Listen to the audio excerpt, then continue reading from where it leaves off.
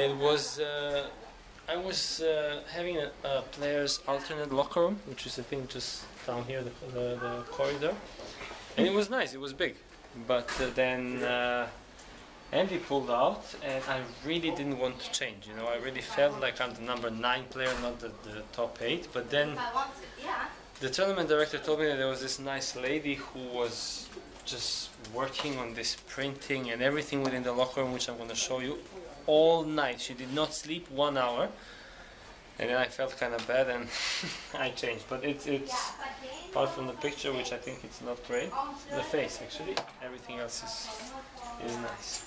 I can tell you my password since I'm leaving tomorrow. It's 9191, right?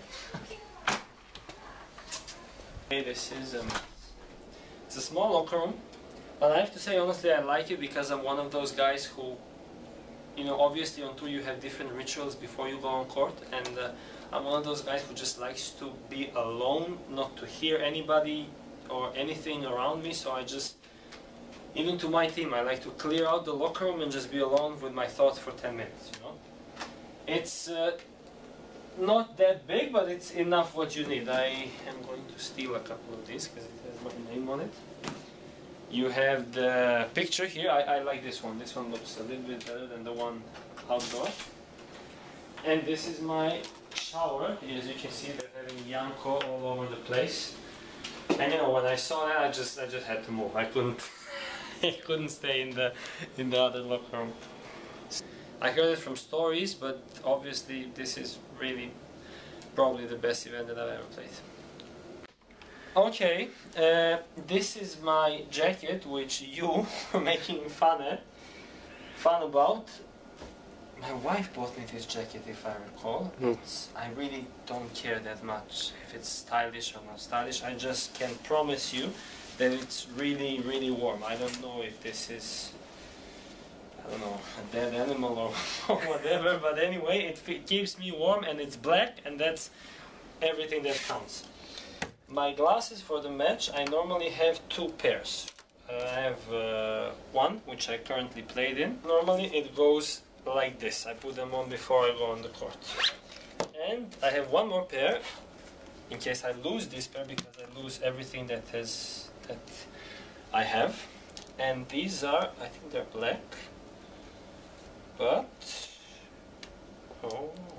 but I have no lenses, so luckily I didn't lose this only pair which I have here.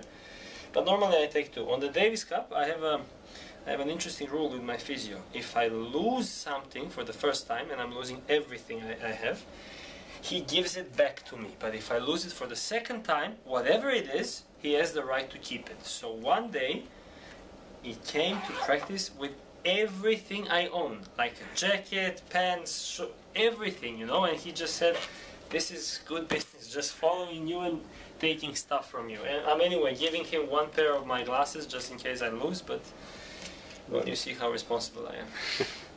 And just finally, you're now off to the Maldives, and even Novak's coming, and talk about how Ljubicic has talked you into going. Yeah, he is, Ivan, you're a great ambassador, I have to say. We spoke, here is my beloved coach coming in, don't be afraid.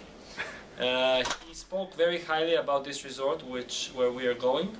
We made bookings, so Ivan, I hope you're right. It's a long way, and I really hope that it's gonna pay off. But anyway, we spoke to the people there, and it seems really nice. So I'm really looking forward to it. It was a long season. I played so many matches this year, and I cannot wait to just rest for a couple of days.